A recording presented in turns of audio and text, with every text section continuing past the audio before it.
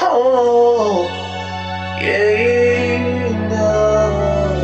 oh, yeah. They looking for a film that has big time count. What B-movie will be the ultimate champ? You might think they're crazy, might think they're diseased, but they watch all the shot to find the best of the beast. It's Stan, Jim, Jack, and Nick who watch till it's finished. But their love for these movies can be diminished. And maybe the film's plot has no rhyme or reason, but that's part of the jam. Oh, and Brad of the season. It's the low-budget film that it is most true. They find in the flick that's most boogaloo.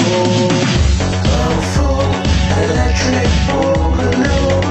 Boom, boom, electric boogaloo. Kung Fu, electric boogaloo. Boom, boom, electric boogaloo. Yak Mala! Yak Mala! Welcome back, my friends, to the Kung Fu Electric Boogaloo. And this is the end! Season 10, Do You Believe in Magic, wraps up this episode. It's insane. It feels crazy to me. But all good things must come to an end. I am your host, 8th Dan Stanadu, and I am super happy to be with you, and I'm also super happy to be joined by my good friend. I have Nick Boxer. Greetings and salutations. You said this was the last one this season, man? Because I believe in going out with style, and this movie definitely accomplishes that. It's something. It achieves several things. And I know somebody who's super happy to talk about those things. We got Jack Hall in the house. Sup, champs? This, yeah. Let's get going here. This is going to take a while. All right. This movie's going to take quite a while. Okay, so, and then of course we have James Cotta. I feel like as soon as we have the summary from Nick, we should just jump ahead to what the fuck moments. Well, I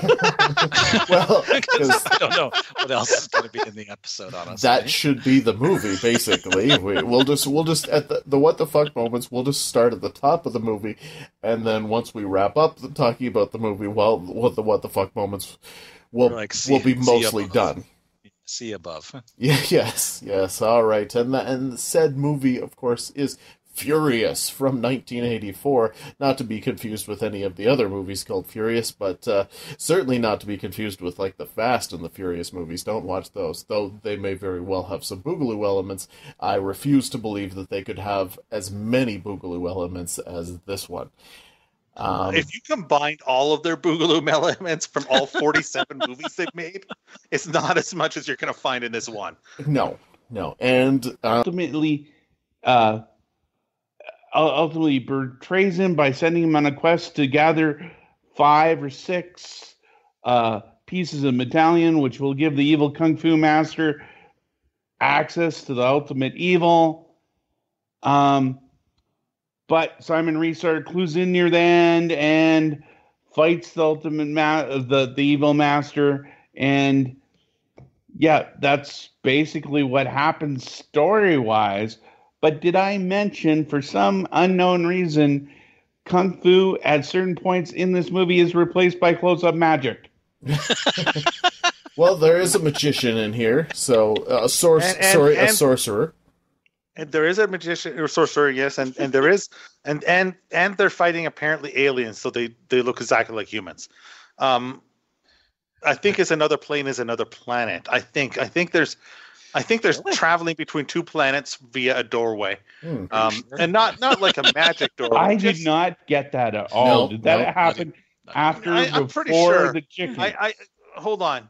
This is one time when this might actually work. Furious, 1984, from IMDb. Martial arts heroes battle aliens from the astral plane for control of the universe. How did you miss that? Seems so obvious when you watch it to me. I don't buy anything of that. I know. This movie is... They battled chickens for control of the universe. That's what they did. Let's start with this. I counted. the first line, if you're having trouble figuring out what was going on and where people were from, it might be for reasons like this. The first line of dialogue, actual dialogue, is spoken 12 minutes and 20 seconds into the film. 12 minutes and 20 seconds for the first, not including the coo, coo, coo, coo, coo, coo, coo. That doesn't count. I could not stop thinking of Bob and Doug McKenzie. Oh, For well, yes, absolutely. that's TV, 'cause it is it's the anthem. What kind of choice was that? Like, I don't. there is. so- I have a more lot of reconcil- questions about that guy, being that he was the Mongol leader Yeah, Mongol leader. and Yeah. white, and he did the Bob and Doug McKenzie call. Like, there's so much to unpack just from that one character by himself. I did have a theory about how this movie got made. I'm figuring it got made by the extras of Gymkhana during their off time. I was going to say copious amounts of drugs, but It's as good a theory as any I've heard. Honestly, yes. The movie opens up with a woman, a girl, young girl, one of the few people who looks like she might know a little martial arts in the movie. She's in it for about 3 minutes in total. She's running for some reason from this group of people. All of them look pretty normal, except for the one guy, for no reason that we can think of, dressed like a mongrel, fur and everything. He signals the other guys when he spots her by holding up his mouth and cupping his lips and literally doing the Bob and Doug McKenzie, that thing, right? Then they keep chasing each other. They get to the top of a mountain, massive mountain, for which they come back to later, apparently because they I don't know. And so at the top of the mountain, one guy goes to attack her. She kills him because she throws throwing stars into his ass, which is a well-known artery Which of death. he turns around and bends over to take. Yeah. Well-known artery of death, shooting stars to the ass. It will kill you every time. That and the throat are the two best places to kill somebody with a sharp object. And then the whatever dude in the furs, he shows up and she's on the ground now, and she has this like horn thing, and she's afraid of him after she kicks him or somebody else in the face. I can't remember, but she's on the ground, and then he picks up the horn. And then we never see her again until she shows up later, apparently dead. We never see him beat her up or kill her. We don't know how he got the horn. Yeah, he does. The horn, because she had it in her hands, and then or right in front of her, and then he just picks it up, and she just apparently let him, and it's got blood all over it, and like nothing. No, he hit her with his staff. It doesn't show him hitting her, but it's her point of view, and he slams the staff down. And then is that what that was? Yeah, that's what that was. Yeah, it's her point of view. I thought he was just studying himself. No, the camera angle was her point of view, and he hit her, and then when he picks up the horn, it's all covered. Well, I saw how hard he hit her. There's no way that hurt. I'm not sure anyone gets hit in this movie and hurt. Like, do you ever see those behind the scenes videos of martial arts movies, like Matrix, where they slow motion the fight scene, like they do all the movements slowly so that no one gets hurt while they're practicing? This entire movie looks like that. Yes, it does. Every move looks about a 20th of the speed that it should be at. There's a bunch of people that do martial arts in this movie, but only clearly half of them have any training. So those half look fantastic, like they totally know what they're doing, and the rest they couldn't look worse. And yes, you can literally see people reacting like they've been hit when it's like literally almost probably 18 to 24 inches from their head, the connection. It's fantastic. And they're often very early in their reactions as well. So anyway, so then dude that was at the top of the mountain that hit her with the staff and took this horn thing. I don't really understand still the horn significance, but then he shows up so her brother, I think it's her brother, is training, or he's in like a there's a bunch of kids training martial arts, and he's in his hut, and then he comes out and everybody's really happy to see him. Then he beats up a heavy bag. And everybody watches him, and then he walks away, so he doesn't really train them. And then he goes back to his house. Then the dude who just killed his sister shows up and has the horn. And then, so then he gives goes him to a note. astral plane to see the guy who he trusts, who's on the astral plane and is mailing the alien, but is in charge of stuff. And then the hooligan just walks in afterward. I don't know what's happening. Am I missing anything? The killer of his sister shows up and just hands him a note. Yeah, like I'm here. Hi, how you doing? When he's I think that let me just kick this dog away. This dog is trying to attack me. Won't leave me alone. Let me just kick it. And he literally really kicking the dog because the dog really was excited to see him. Probably because he smelled like fur. What the hell's that sound? I believe our helicopter's here to pick us up. You know what? Finally, there he is. We've been wondering where. That's the same. That helicopter sound effect is the same one they use when the guy's swinging swords. Yeah, that could be. Anyway, wasn't that Brad Ock? Anyways, so then they go into the astral plane, and it was here that I started to not be able to pick up the plot. I think you just needed to want give to up pick it on up what happens from here. No, I think you handled it. I was unaware there were aliens in this movie. So. Yeah, I know. We're way. I still believe that is you have completely put that on because IMDb said so. Well, I don't think there's a single thing in this movie that indicates that. Okay, but here's the thing: is they're in this village, and in this mountain, and in this rural area, and then they clearly go through some sort of gateway, and the astral plane just looks like a modern building outside, like this, like you know. I thought it was just a building. Like I didn't think it was anything you went anywhere. But they're clearly now in an urban setting. But I think this is supposed to be advanced. It looks advanced compared to the other stuff because it's a real building with glass and metal and whatever. So, but it's shaped like a triangle or a pyramid, I guess. It was just a building. I don't know. I didn't really think anything I didn't see that either. Are you sure you're not confusing what you learned from this movie with a Devo video or something? Well, there is that too. There is. Let's not forget the band. Oh, that's something. That's something. I love the broad mix of kung fu styles. Like we have some punchy kung fu. We've got a ton of different kinds of weapons. And then as the bad guys have killed off his friends who appear for 30 seconds but get star treatment in the credits. Yes. Everybody gets star treatment in the credits. The girl there, the worst martial artist in the movie. It's hilarious. You said in slow motion, if they sped it up by 5, that would be slow motion when she's kicking.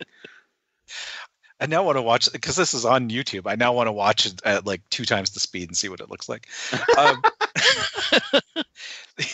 But as they're getting away, they use that most classic of kung fu weapons to kill her, the .38 revolver. Yeah. A lot of times people in this have like nunchucks or things and then never use them to fight anybody. They show off with it and then never use it to attack anybody. There's a lot of showing off with the nunchucks in this movie, and also did some showing off with the sai later on. So that you know. Well, he goes into the restaurant, and someone's going to have to handle the restaurant as a separate issue. Well, yeah. I'm actually you don't know this, but I'm actually recording this entire show behind a menu.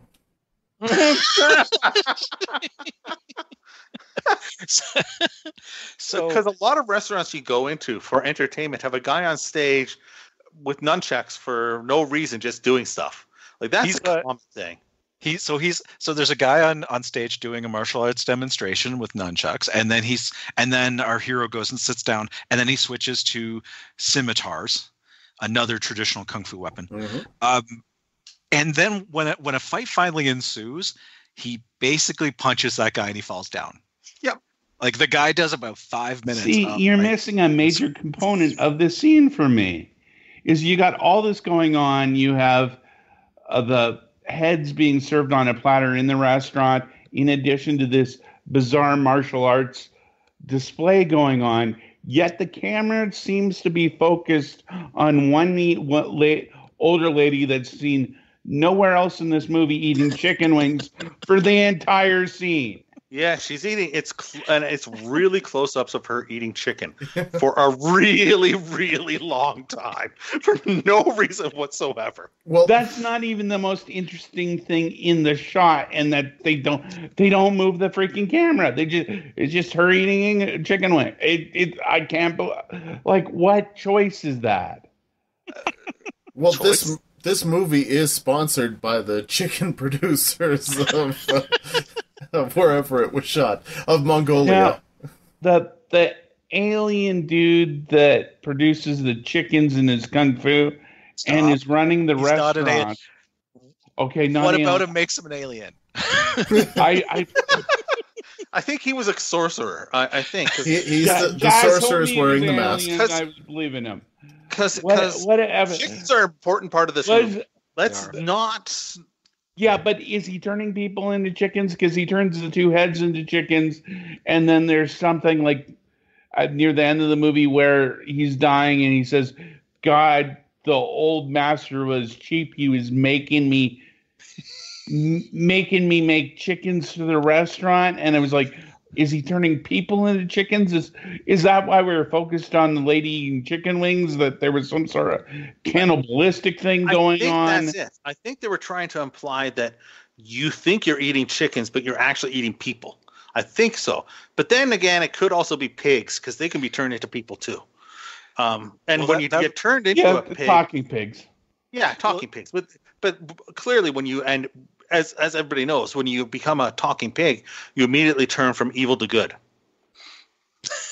Well, our sorcerer is fighting our hero, and he makes these little like flame fireballs that turn into a chicken. So I figured he can just spontaneously make chicken. I think you've just glossed over this whole chicken fireball thing way too much. Somebody has to go into way more detail into what the hell was happening here. We would if we knew. Like literally, it's a fight where he's using chickens as a projectile weapon.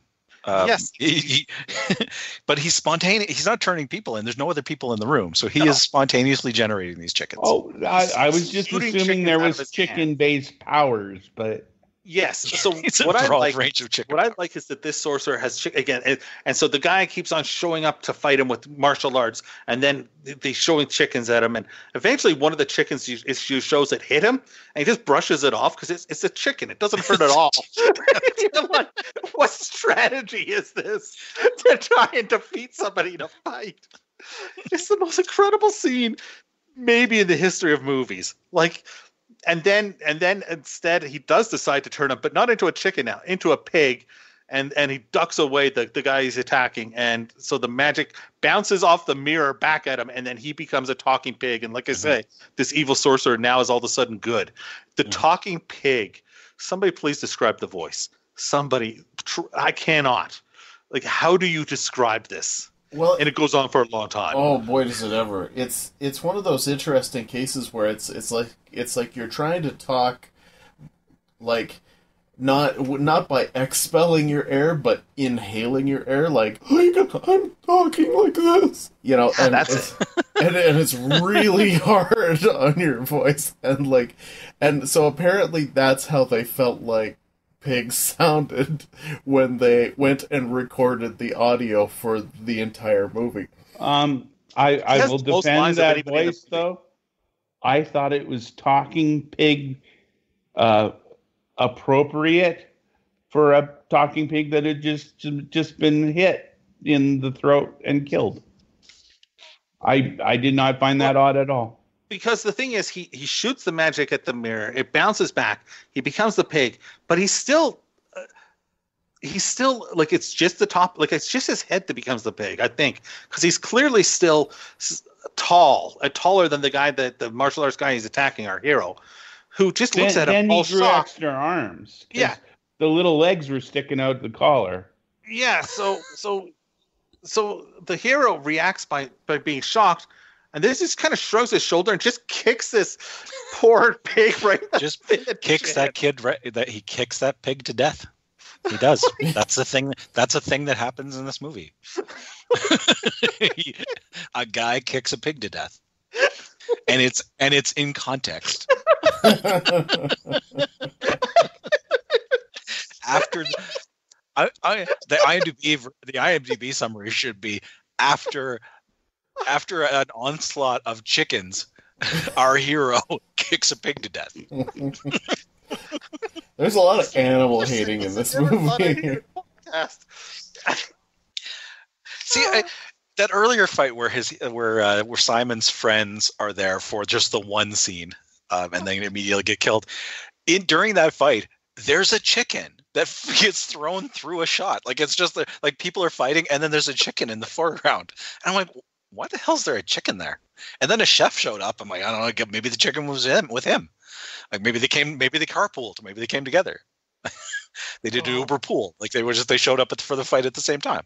Well, and when they went to the restaurant originally, and everything was closed, of course the weirdest thing is that they were bringing in crates, and you could hear that they added in a whole bunch of chicken noises. So it's just like you're just left to assume that every one of the crates has chickens in them, and I'm thinking, like, what the hell is it about chickens that they were just like, fuck, man, we gotta use more chickens in this. Well, chickens are going to be important later. Yeah. Chickens are a deadly weapon. I mean, yes, we like. Okay, sure, the shuriken thrown into the ass will kill, but can you imagine if you had a chicken thrown into the ass? Can you imagine the death that would have, the blood? This movie's amazing. Like, now, I think for audience we have to clarify something, because we've been talking about this. This is serious. This is not a fucking comedy, man. Yeah. This all really happened, and it's all played straight. Yes. At no time are we expected to laugh. Sure, we might uncomfortably laugh, but this is serious. This is not some Naked Gun sketch we're describing. If you've not seen this film, you don't understand. This is life or death. This is a life or death chicken fight where a guy gets turned into a pig, and the pig is kicked to death by our hero. It's so true. You can't believe what you're watching. So his sister at the beginning of the film climbs this sheer cliff to get to the cave, and then she uses the horn, which presumably is directing her toward what she's looking for. But the box she's looking for is like it's like a foot away from where she is. Yep. And then but as she's climbing this sheer cliff, like 4 times the people who have been pursuing her are ahead of her. So is there like a path up the other side of this hill that she could have just strolled up, because like everyone beats her there, and then later our hero does exactly the same thing. He climbs up the sheer cliff and the bad guy's already there. He has beaten them there by like taking the bad guy flew there, which was not hinted at that he could fly for the entire movie. The bad guy flew there to get there first. Nice. Our hero had to walk. Oh my God. There's no way we can recap all the WTF in this. There's just no way. There's no way. Like, you can't. And what was with they're up on the top of the thing. The bad guy is assembling the metals, and then does some sort of close-up magic involving the box. Like, ooh, all of a sudden there's no bottom in this box, and the guy's sister sort of appears in the... I had no idea what was going on. I actually wanted to cry during that point. Like, I thought that she had gone through... Because they talk about the astral plane, and I felt like she had gone through to the astral plane because the plane was dangerous. Of course, we learned that. She didn't die? She's a ghost, isn't she? Like, here's the thing. This is the problem with this movie. Your brain instinctively wants to make sense out of things. Your brain is instinctively trying to understand what you're seeing. That's its function. This movie See at the very end, like that functioned. So we see the sister, and she's in a ghostly form, and she's pulling down the bad guy, and all I could think was, is she in hell? Like, is that actually what's happening right now? Like, she really seems to be wanting to punish the bad guy. But clearly they're going the same place. The spiritual void is what they actually call the thing. He's warned about the spiritual void. Wait, is about that 150 times. So the spiritual void is the black room they fight in twice, right? Yeah, I guess. I don't know. Oh. Traveling in a... Why are you asking us questions? They say the line, traveling in a spiritual understand. void can be dangerous. You can't understand. The whole movie's like a Zen koan. It's the sound of one hand clapping. It is the sound of one pig being kicked to death.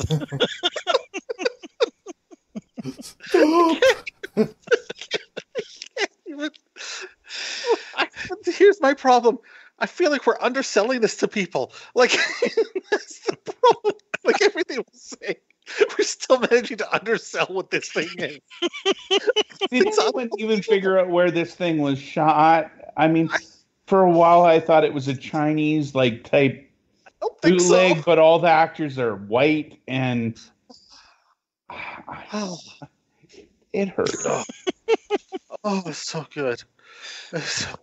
It is. Forget that. It's just the best 73 minutes you'll spend today. That's like a long episode of Game of Thrones, and you're gonna get a hell of a lot more enjoyment out of this.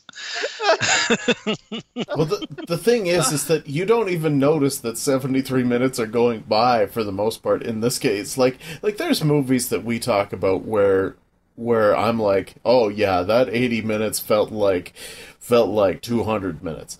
In this case, this is like 73 minutes, and I was like 10 minutes left of the movie, and I'm like, really? Wow. So when are they going to explain the plot? Yeah. See, we watched from a different perspective. I was watching this fucker thinking, God, I have to explain this shit. What the fuck? Yeah. Whereas I was watching it and saying, ha ha, Nick has to explain this shit. I was sitting there with my wife Lacey and watching this. She was like reading something while I'm watching it, but she periodically looked up and said, "Is he kicking a pig to death?" And I guess that's what's happening in this movie.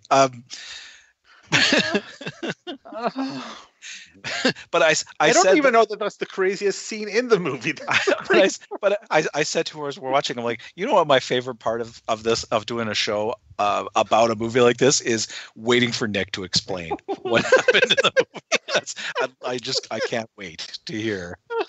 Oh my God. So our hero takes almost an hour of the 73 minutes to get all of these 4 medallions he's got to get together. And he holds on to them for about 45 seconds. Yep. and then just gives them to the bad guy, basically. The bad guy's like, "Oh, you've got the medallions. I will take those." And he's like, "Hey, cut that out." And then the bad guy, fucks off. Well, yeah, because the bad guy at least doesn't know that he has the horn, which is what he really needs. Ultimately, for I guess some I understood reasons. nothing to do with the tusk. It's not a horn; it's a tusk. Oh, thank you. Yeah. Anything to do with that, I was like, I have no idea what's going on with that. Can we go I back know to the it's important, but I don't know what it does. It doesn't guide him to the top of the mountain. I don't know. It seems to be very important. Can we go back to the restaurant scene, please? The restaurant with the martial artist on stage. Can one of you explain to me why it is our hero? He sits down and picks up the menu, and then peers over it, so all you can see is his eyes, and they're moving back and forth, and he's just staring at the lady eat, and we know no reason why. He stares at the lady eat, then he stares at the stage, then he stares at the lady eat, then he stares at the stage, and it goes on for, I don't know. You say this is 73 minutes. It's got to be 70 of them right there. Well, I think the thing about that scene is that obviously this is the same restaurant that he and his friends, attacked and were attacked at yes, it is. If you look at the symbols, then that's exactly the same restaurant. So now they're Because open. when he just came out of Yeah, that's true. where the evil guy's headquarters were, walked out into the building, and that's where his friends who immediately attack him were. So you think that they're bad guys, and then they all go, ha ha ha, ha, good to see you. Yes, well, that's Well, yeah, and then they go and they check the restaurant, which is closed, which is that's right. Inconvenient. yes. At best. And then, but yeah, it is the same restaurant. He comes back during its operating hours. Yeah, and so Really, he could have called ahead and checked this. Like, I mean, if you're gonna avenge your sister, you could at least find out what hours the restaurant's open. but he So didn't what was know the about the importance of the restaurant. though? Because see he gets that note, of course, from his sensei, his master there, Yeah. and turns out to be that symbol, right? And so he takes that symbol, and then when he meets his friends who attack him, the one guy says, "Oh no, I know that, I've seen that symbol." So they walk 10 feet and get to the restaurant, which is closed. Okay. And so then they go around back of the restaurant, which is attached to the building that his master owns. And so then, he's banging around. And of course, then all the bad guys show up with their chickens, and they all get attacked. And of course, all of his friends die because they're inept. Yeah, all of them die. Every single one of them. And No, weren't there 3 friends in the first scene, and there were only 2 heads on the platter? well, but I think one of them just died right there. So like, whereas the other 2, I just get the feeling they were hunted down and killed for sport. Oh later. my God! How did I miss that? Yeah. I mean that's just silly that I missed that. So then The girl gets shot. Yeah. The girl's shot by Yes. the ancient Kung Fu 38. yeah. Yeah. See, it was the perms on the decapitated heads That same guy, on the platter that confused me. the same guy that shot her. Didn't our hero beat him in a separate fight like 5 separate times, and he just kept showing up like nothing had happened? Yeah. But and so then yes. I watched the tracking version. I couldn't tell you. Everybody looked the same in this one. when he goes back to the restaurant, of course he has to hide his face because he is the guy who attacked all of these people already. See? Perfect sense. A long way around to explain that menu, yeah. So you watch the tracking, because they say so there's one with tracking that's really bad and one that's pretty clear on YouTube. So you watch the tracking version, you say, Nick, did that have, because there's 2 different versions with, like, there's versions with music, 2 different types of soundtracks. So one is classical, which is the clear one that I saw.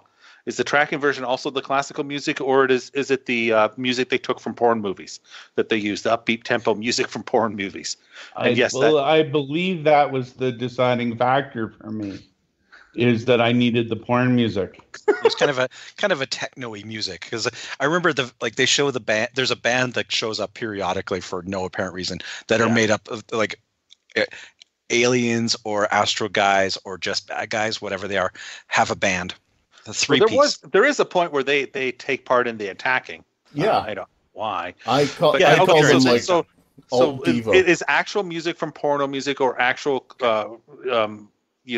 public domain classical music. Those are the 2 soundtracks you have a choice from. See, Either both of them, which is awesome.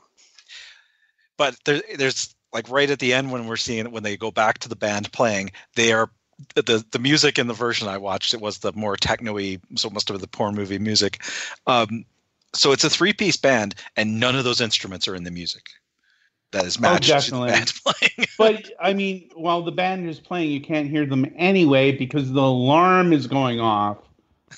Because our hero has attacked a black guy outside the building, and then the alarm goes off, and then they cut to the band, which I think the band were security guards. Oh, we forgot about the blowjob security guards. Huh? Which was? Huh? Yeah. Sorry, I missed them. When the alarm goes off, we have a guy with sunglasses in the Devo uniform reading a comic book. Yeah.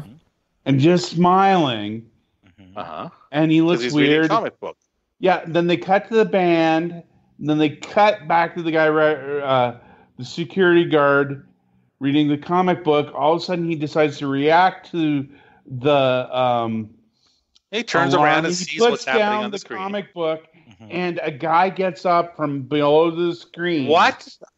What? No, he didn't. He was Yes, napping he on the did. damn table. Like his head So was there were down. two No, I prefer to. I agree he was napping on the table, but I prefer Nick's version. Yeah, that's fair. Yeah.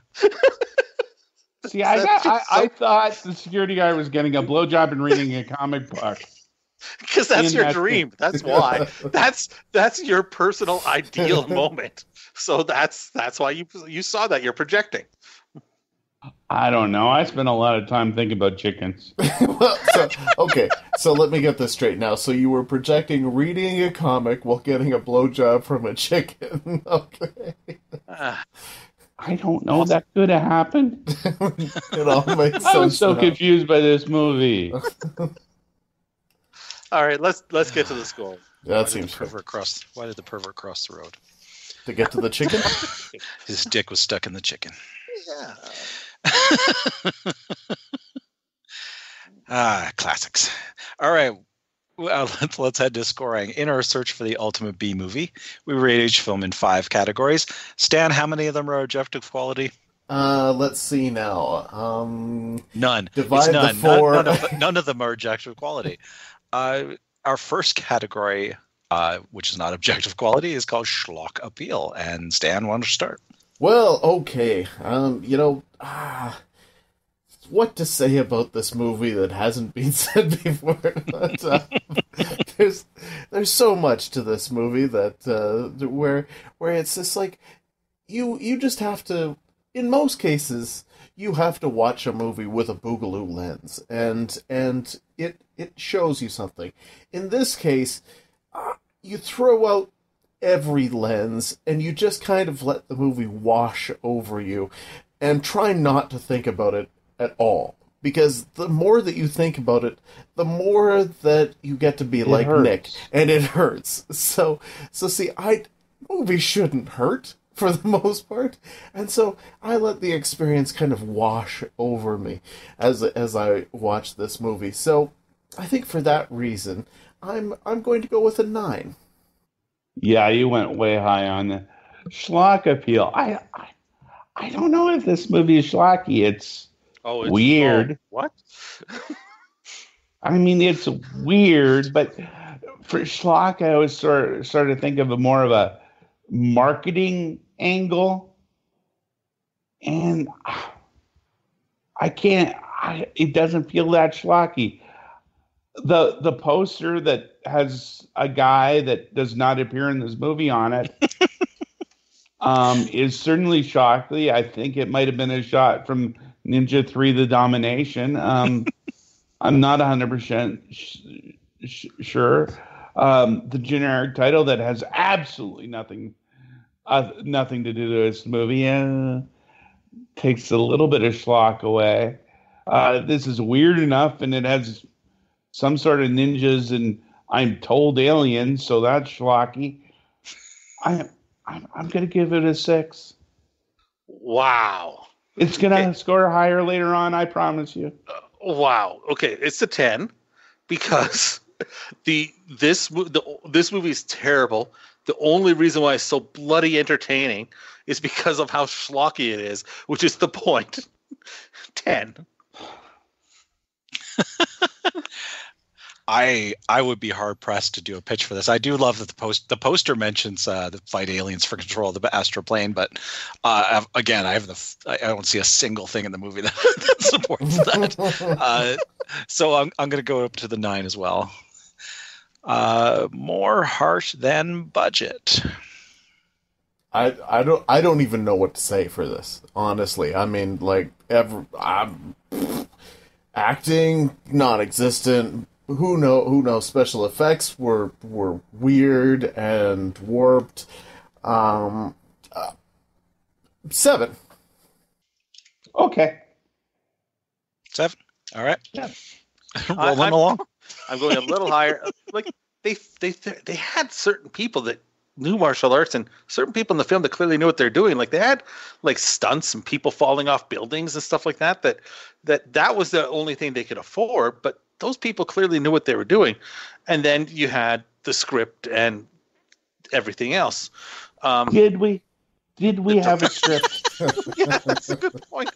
I'm like, but I really think that I'm positive these people making this movie were like, God damn it, we're making a great movie. Wait till people see this thing. I really believe that they thought that they were like, man, this is gonna blow people. They're gonna be like the greatest movie they ever saw. I really believe they thought that. So I am giving it an 8. This film has 2 directors. 9.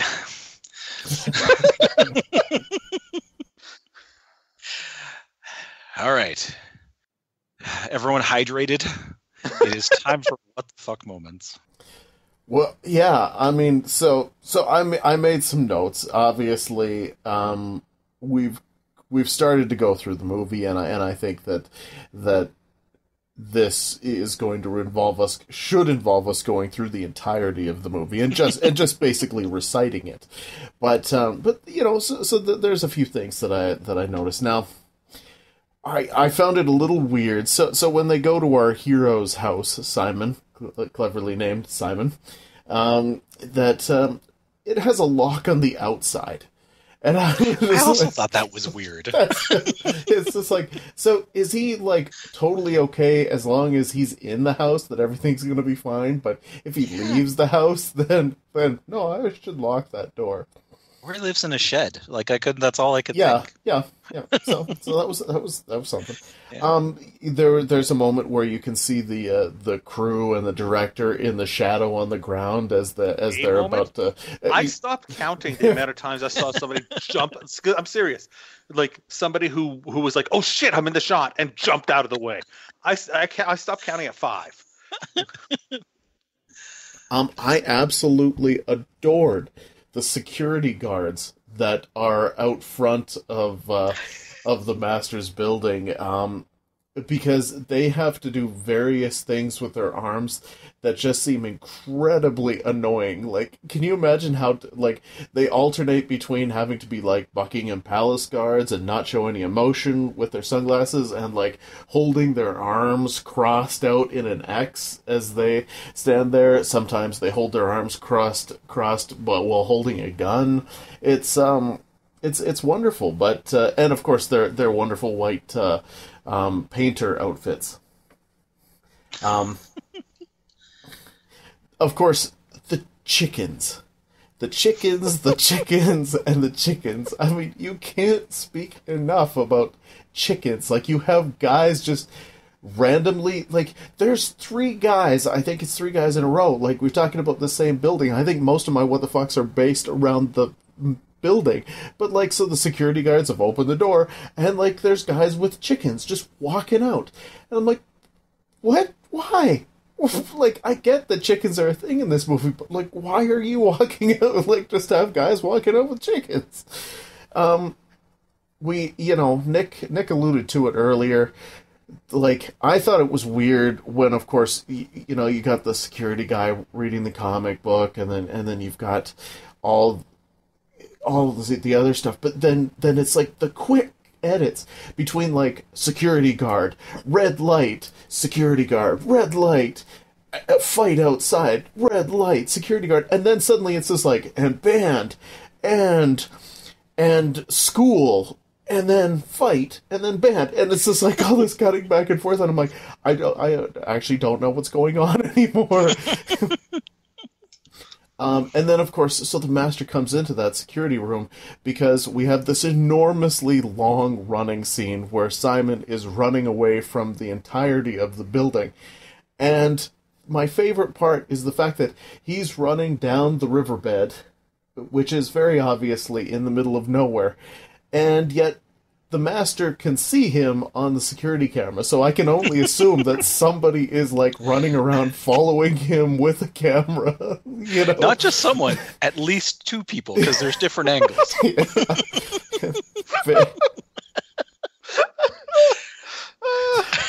So very impressive. We talked about the pig, which and the voice and stuff like that.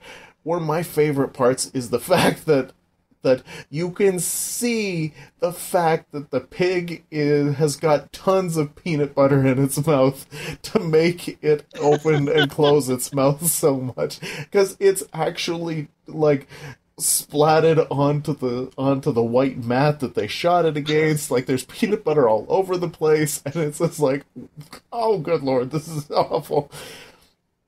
And then of course finally you see the credits, and that was the thing, like the kurukukukukukuku, you know, that guy, I was sitting there thinking to myself, geez, I wonder what he's supposed to be. And then I get to the credits and I'm like, oh, he was the Mongol leader. Okay, great. So all the white Mongol in the thing. No. If you look at the credits, there was 4 or 5 other Mongols. I think there was the guy who went like, oh. So that whole gang at the beginning were the Mongols. Yes. So the only guy with a Mongol outfit then. No, there was other guys. He had it himself. There was other guys. I know there was other guys who had furs on. He was just the guy who stood out the most in the furs and showed up the most. But I just kind of wondered why Mongols. But that's like asking, you know, why the title? Why anything else? So asking why just hurts in this case. So I'll just leave it with a solid 14. That right? Yeah. You know, I could easily dismiss this movie as some sort of drug-induced nonsense. Like, that's not a real movie I watched. That, you know, only dropping acid explains this movie, that you may have seen this movie to you. Yeah, I mean, I could just, I mean, it's not good. It's just entertaining and it's weird. But the most, we're on WTF, right? Mm-hmm. Yeah, the most WTF for me is 2 actors from this movie, the star and his brother, have careers. Oh, sort of. They started best of the best. I mean, I don't know. And it's 4 sequels. They're in Inception. Are they in Inception? They're in Inception. Awesome. They're in. I mean, they're credited as stunts in Rush Hour. Basically, if a mainstream movie has an Asian in it, they're somewhere around. These guys have careers. It's amazing. This movie should have stopped that from happening, and it didn't. 10 on the WTF on this movie, because I don't believe anything. I don't believe the chickens. I don't believe that this is a real movie, yet I seem to have evidence that it exists. If we weren't talking about it, you'd really be wondering. This movie, I also give this a 10 because there is no other option. The problem is there's so many. We've talked about so many, and there's so many more that you start to forget because it's so chock full of them. But I like the there's one part where we talk about the guy getting the blowjob, but when he's not watching the monitor and reading the comic book or whatever's going on. That scene is predated by the hero for some reason outside the building. He enters there's a shot of the building. All of a sudden he just jumps onto in front of the screen in this dramatic martial arts pose. But there's nobody around him or no reason to be doing this. This is like if you were jumping around in your apartment for no reason, just going, in this martial arts pose. It's just to be dramatic and just to look like, it's great. There's the fact that there's the fight on the mountain at the end between the good guy and the bad guy. Same place, same mountain as the Mongol leader and the sister are at. Well, they come for a full circle. Yeah, exactly. Same mountain, but it's clearly that they set up on that mountain and they wanted to use it as much as possible. And this is where they have this helicopter that's shooting it from and getting further and further away and just circling it, and it does nothing. It doesn't project the story. It goes on and on and on, and they keep getting farther away so you can see less of the action. And it's just like hey, I know somebody who has a helicopter. We can use that. And so they thought, let's just use it. And they just kept using it. And thank God, because it fills in a lot of the 73 minutes. They used every frame of that. They did not leave a single bit of that. There's a scene where they just at certain points, they're like, it's clearly that they just found places where they thought this would be a cool place to coordinate some sort of fight scene, whatever you call coordinating it. So there's one that's on top of this sort of like log bridge thing. And there's the good guy, and there's a lineup of the bad guys, and they keep coming at him, and he knocks one over, and then he knocks and then he knocks another one over. But the point, I think, is the second guy he knocks over. Knocking over does not sell what happened in that scene. The bad guys were just jumping off that bridge for no apparent reason. Basically, they jumped at him, and he kind of like he didn't move, man. And he kind of like circles his arm like he's flipping them, and then they just jump off. And so there's the one guy. It shows him falling, and then they cut to another scene of him falling, and then he's about 3 feet from the ground, and you can see that he's about 15 feet away from the stream that this log thing's above. And then the next shot is him falling in the water, and it's amazing. And I feel so sorry for the guy who had to do that stunt. He just falls face first in this little stream of water and just splash. But it's hilarious to watch because he's so like it shows him like literally like a half second earlier, so far away from the water, and then he's in it, and then everybody else that jumps off afterwards. You hear a splash because they don't want to show you the same shot over again, but they weren't going to do it again. So it's just a splash for no reason, but not the very first guy, just everybody after. But the last guy he fights on the top of the bridge, he beats him by he gets him down on the ground and like against the bridge. And so he takes his fist and he pushes it into his throat. And then he just like pushes it, like circles it, like he's giving him a noogie to the throat.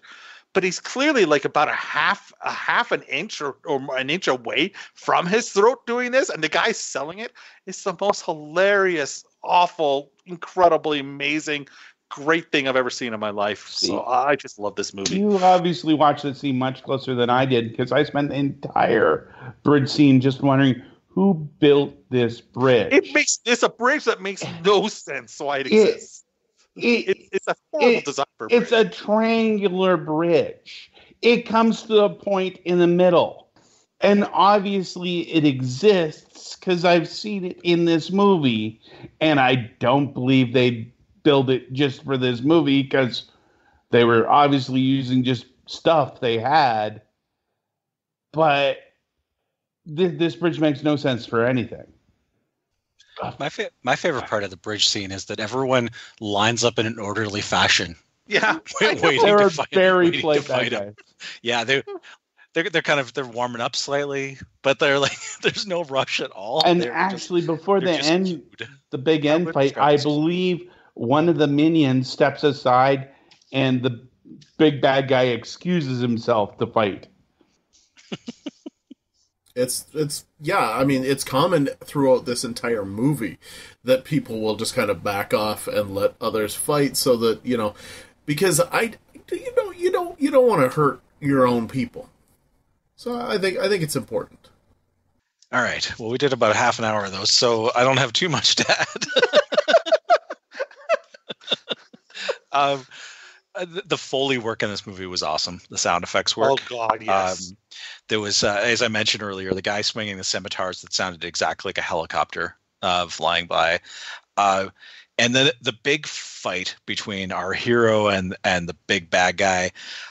They're kicking, they're punching, they're blocking blows, and every single hit uses exactly the same sound effect.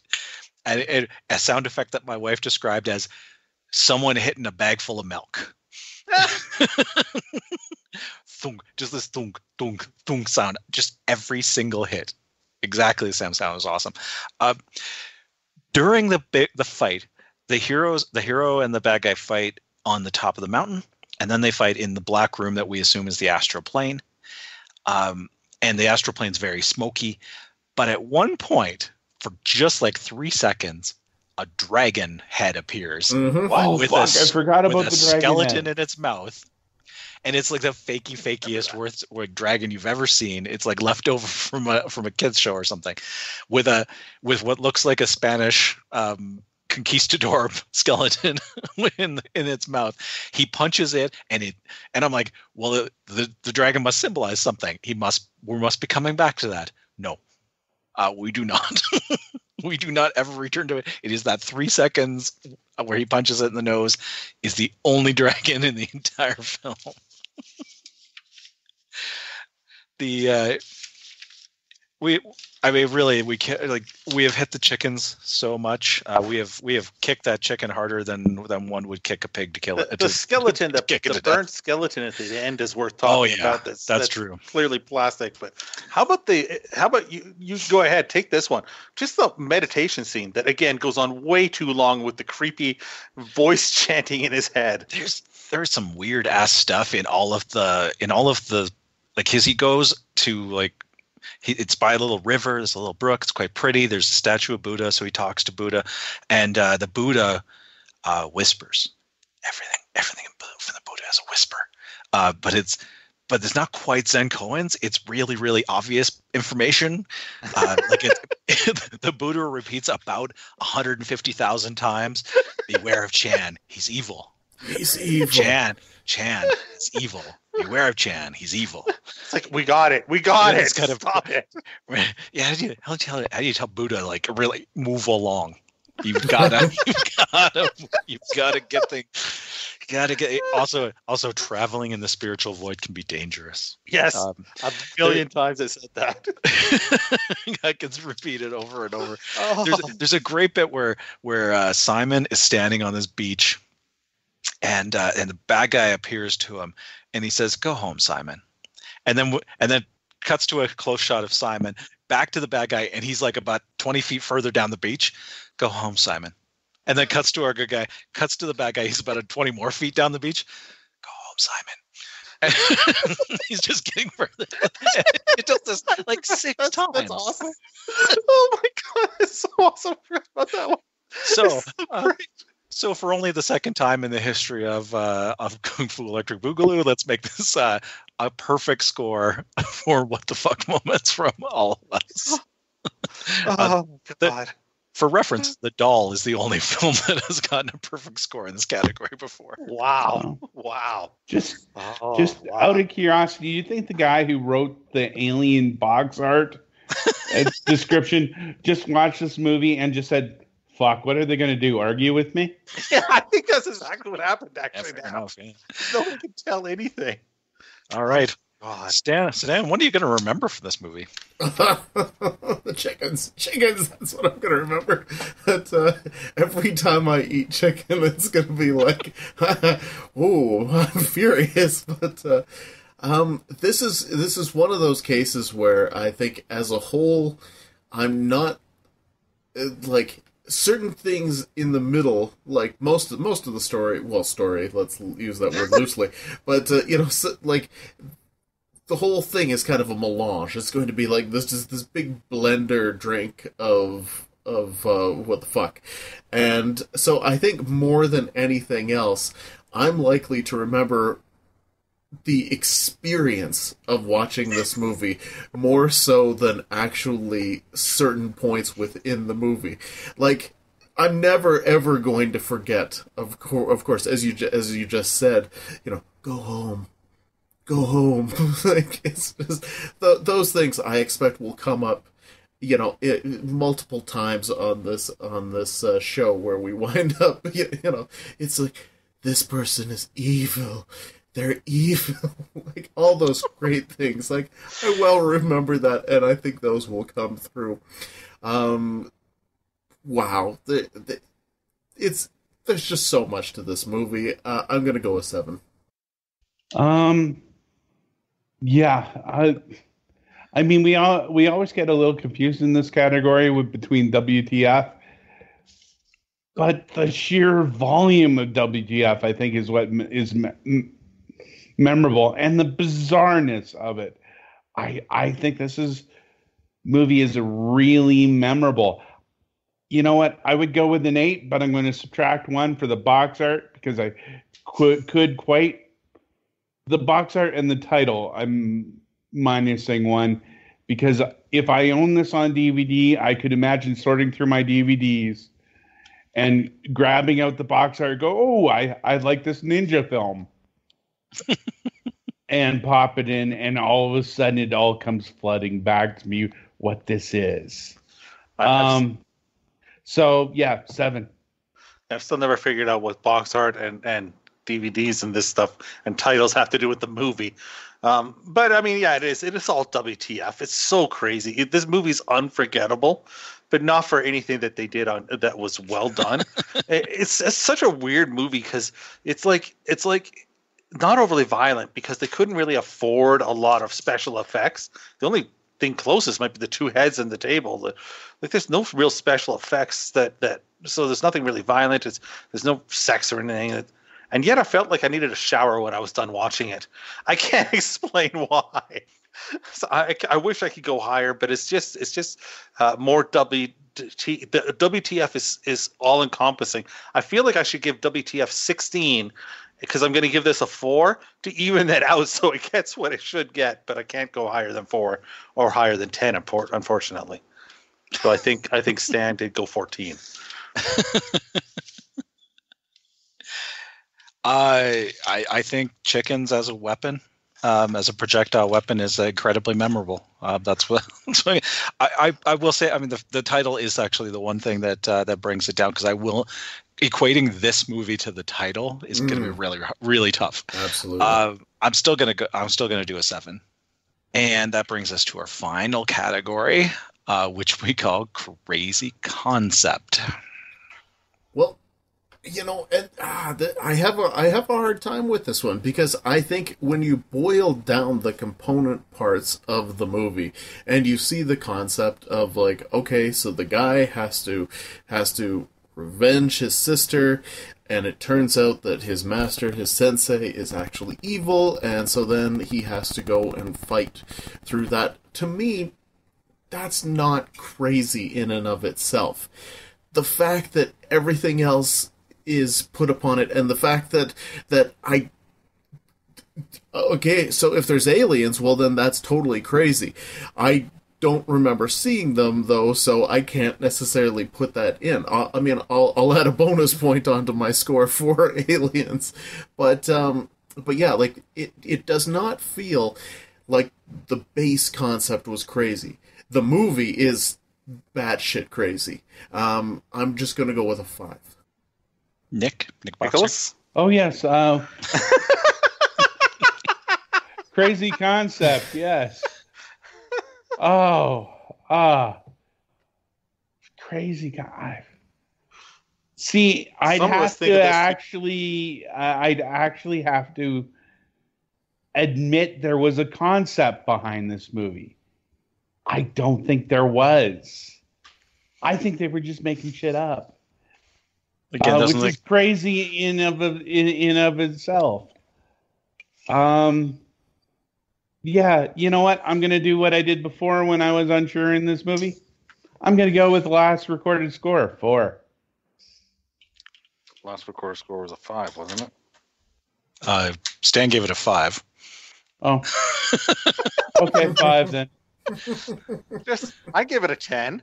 I mean, chickens, sorcerers using chickens, and astral on purpose, though. Possibly aliens, martial arts for no reason, kids for no reason, who at the end fight for no reason. That's Jesus, man, that's and clearly having no idea what you're doing, and yet having enough money to film this. It's like, could you imagine if somebody did that?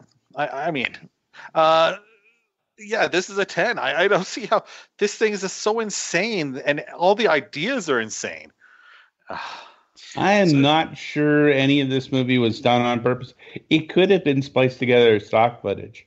I do not know what the concept is, even at this point in the podcast, but I know that it's a 10. Well, the idea of the crazy concept is like if you were going to pitch this, Like, how out of the box is this pitch? And the B plot of this movie revolves around a sorcerer generating chickens from thin air to cut down costs at a restaurant. That's a real plot that is in this film. When you put it like that, 10 seems way too low. So a 10 for me as well. It's just it is so crazy, over the top, wacky to me. All right. Final changes to scores. Anyone want to? Any final changes? All right. Every season we have 6 secret modifiers. This film does get one of those modifiers for having the blessed good taste to be under 80 minutes. It is 73 minutes. Gets a +1 for that. Giving it a resounding 81 out of 100, putting it in the top 10 films we have done so far. Welcome to the top 10. Well, welcome to the top 10. Putting it so it pushes down Raw Force and comes in right behind Frankenstein Island. Oh wow! Pushes down Raw Force. Weird. So this is now the 9th movie. It pushes Hots out of the top 10. So it's the 9th highest rated movie we've done so far. You need to do more movies with boobs. If this had boobs, it would have been. I believe Stan was mentioning that to me yesterday. Yes, yeah. I was. I think if this movie had boobs, it would have been the champ. Yeah. It's funny though, because the champion Ninja 3: The Domination has no boobs. I know, which is why I think that to beat the champ, you gotta boob. Yeah, I mean, but second place is Flesh Gordon, which has more boobs than you do. that is. Well, it really shouldn't shake anything at them, honestly. This day and age. All right. Well, I can tell you, we're probably going to have 8 movies that might compete for the top 10. I'm hoping. Well, that is the goal. So. All right. Well, do the business first. We are between anvil and hammer, so do the business. All right. You should please subscribe and or whatever you do on your favorite podcast app, so that you get every episode. And please rate us, give us a review. It just helps push the podcast up so that other people hear about it. And we are on Instagram at Kung Fu Electric Boogaloo. Use the hashtag Kung Fu Electric Boogaloo. And we are sponsored by WeTalkPodcast.com. They are the home of the Octagon, where you can find the ongoing record of our search for the ultimate B movie. And they also have a Facebook and a Twitter. All right. That's beautiful stuff. Beautiful stuff. Nice work. Okay, well, we've kind of adjusted this, because as we jump now onto preparing to talk about the Enter the Octagon season, we love the Jimmerator so much that even though we had an order, we have asked Jim to give us a new order, so that as we explain our movies, then we can be Jimmerated. So please. All right. Jimmerate away. All right. So I will. Everybody gets 2 choices. I should put that out there for people, first-time listeners. Everybody will submit two movies. That's right. So it'll be 8 for the season, as it always is. All right. Jimmerate. We start with, if I can remember the order that everything goes in, we start with Nick. Nick, do we care which one I do first? Nope. Let's do Unlikely Possession. I thought. Let's do Unlikely Possession. Yeah. Unlikely Possession. Mm-hmm. Well, you know what? This season I had got great joy out of diving into the Full Moon Charles Band pool. Mm-hmm. I want to go back. I found one on Tubi that fits this category. I want to watch Crash. So what is Unlikely Possession's concept? The concept is simply anything possessed by a demon or devil that causes trouble in a movie. That is not a human. That is not a human. Yes, no humans can be possessed. Fair enough. There's a gazillion of those movies. Yes, there is a zillion of them, but my movie is definitely a car being possessed, which I think is pretty wacky, and it looks like a hell of a lot of fun. Crash. What year did that come out? I'm just trying to. to track There's like it down. 400 movies called Crash. So It's not the one that luckily won. it's not I'm assuming it's not the one that won the Oscar, though. No one remembers what that movie It was is the about. one on Tubi in the full moon section. All right. Okay. I'm sure we'll be able to track it down then. That seems a little easier. All right. Jimmerate. Jack. Jack. So Budget Boogaloo. Budget Boogaloo I'm doing. Okay. All right. Well, Budget Boogaloo, of course, means that you're picking the season. If this movie should win, this will be the season we will do. That is what Enter the Octagon is about. We're all setting a movie to represent a season we want to do. Budget Boogaloo means that it must be a movie that is made for $1 million or less, and that is adjusted by inflation. So luckily I found a movie, though, that was made for $7,500. Nice. Now that said, it's not really $7,500 because adjusted for inflation, it's $144,000 because this movie was made in 1934. Arguably the first Boogaloo movie in history. Many people have said that this is the first movie that's the first worst movie ever made. The first so bad it's good movie ever made.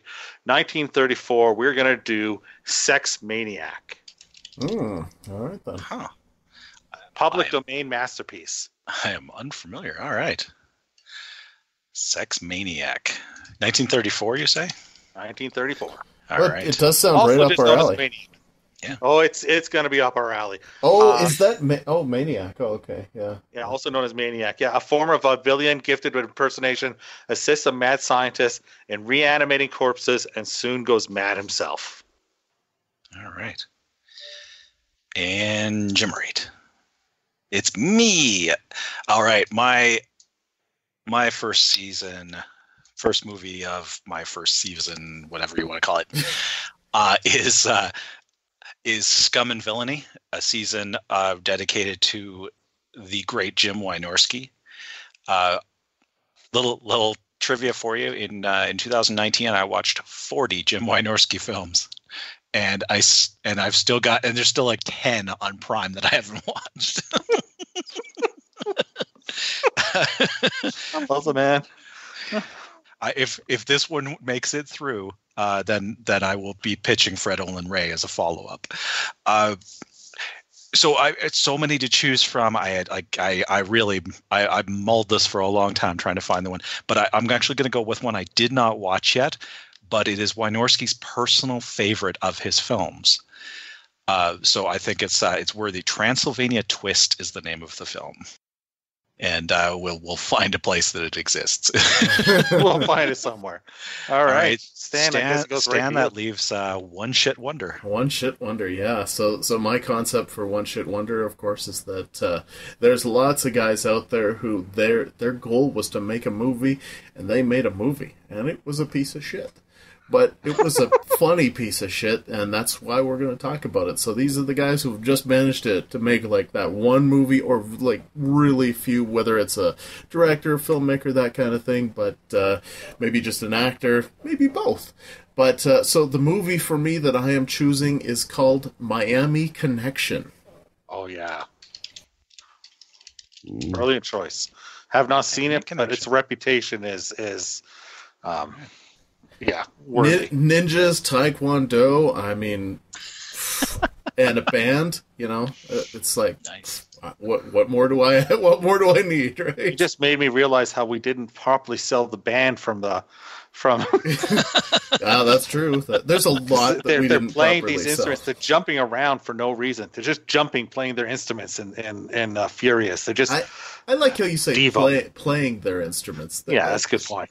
Yeah, well, wearing whites and sunglasses for no reason indoors. I don't know. No, I know why they were wearing whites and sunglasses, because they're security guards. So apparently the security guards just basically do this on their downtime, is they play as like alt Devo. How about the closing credits where it shows some things, including the band for no reason jumping around some more. Uh-huh. The closing credits is WTF. Just footage, man. Right, man. Back to the Jimmerator. All right. And Jimmerate. Jack. Yeah, So that is don't go into the woods, don't go in the water. Yeah, so the idea is you would have to pick one movie that would feature a creature or takes place in the woods, a creature from the woods or takes place in the woods, and we'd feature one. You pick one movie that would go from the water. You'd either take place near or in the water, or feature a creature from the water. So that would be what you'd have to do on that season. I was hoping to find one that featured both, and there's certainly lots out there, but I just wanted to do this movie a little more. And no, it is not, because it's too obvious. Don't Go in the Woods, the 1981 slasher, because the reason I didn't pick that is because it was made for $21,000. So I thought it was too close to my other concept. So we're going to do one about called Spookies from 1986. A sorcerer tries to sacrifice a group of people inside his house with the intention of using their vitality to keep his wife alive, and the house is on the edge of a forest, which plays a part in the movie.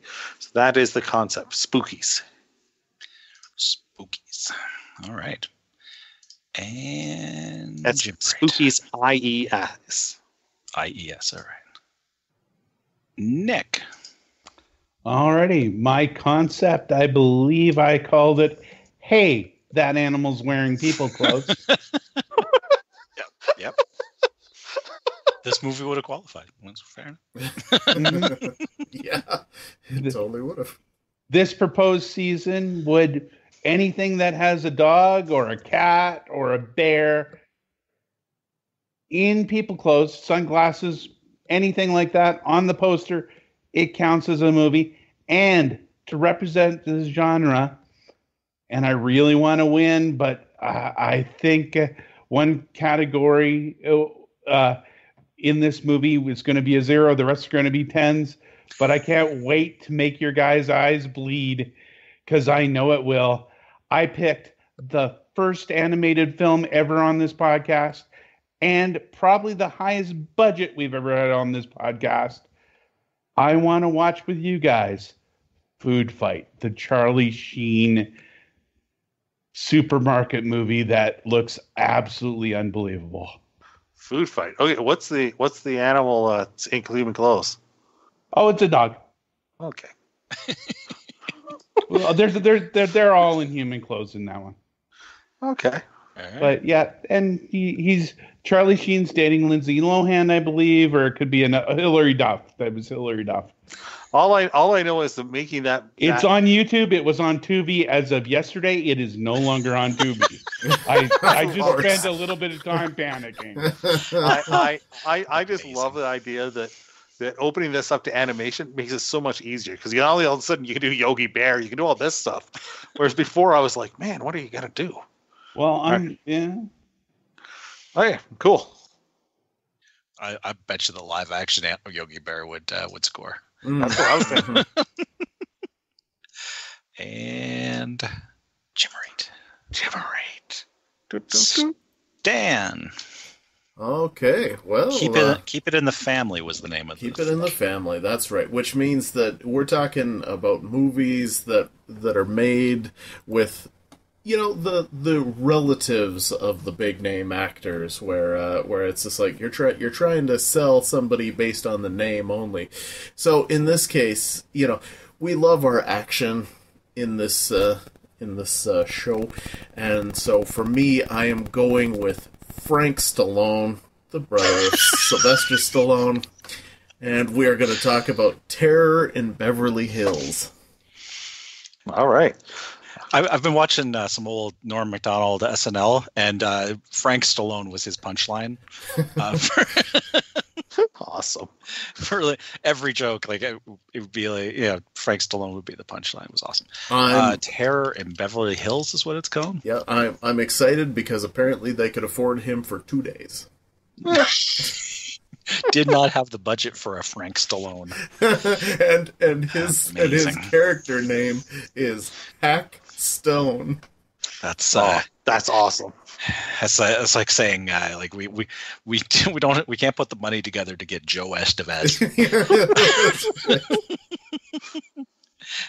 All right. Well, I will close out the season with a season called "I Hate Sand. It Gets Everywhere," as an homage to the great Anakin Skywalker.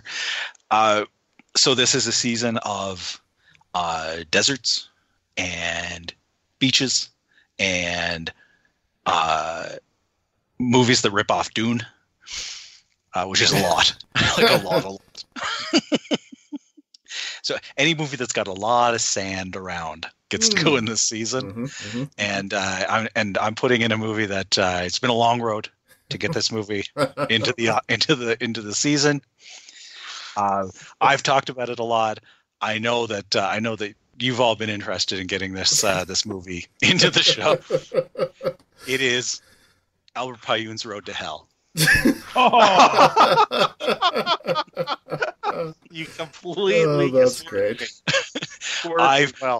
I found a produce on demand Blu-ray company that produces Road to Hell.